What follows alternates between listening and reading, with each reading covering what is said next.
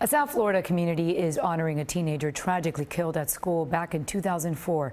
Years later, a street is now dedicated in his memory. CBS 4's Amber Diaz is live in Palmetto Bay with more on today's ceremony. Amber? Good afternoon to you. Yes, this teenager who died 14 years ago, his best friend showed up today, not to talk about that horrific day, but instead to talk about their friendship and how he says it made him a better person. Today is not about how this young man passed away, but instead it is a celebration of how he lived and the lasting impression that he made on our community. Andre Martin is all grown up. He's a Miami-Dade cop, has a wife and daughter and busy life. With that being said, nothing comes in the way of the bittersweet memories he has of Jaime Gough.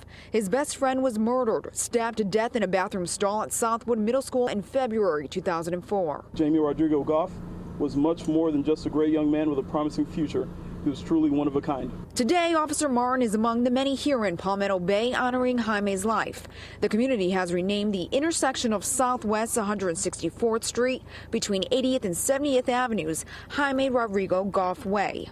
Gough's mother and father both grateful for the community's support over the years. I told many people that is a vitamin for me, a vitamin for my soul, a vitamin to be strong and continuing work for the community. That's 14 years of questions. Why him? Why so young? Officer Martin says if he's learned anything, always leave every place and every person's life a little bit better and brighter than it was when you found it. So amazing. Now there's a fresh look at the sign out there, freshly just pulled off a sheet this afternoon. It's a beautiful sign. Now back out here live in Palmetto Bay, we're actually right next to Southwood Middle School. The parents of Gough says they're going to continue to advocate for school safety and keep their son's name alive. Reporting live, Amber Diaz, CBS 4 News.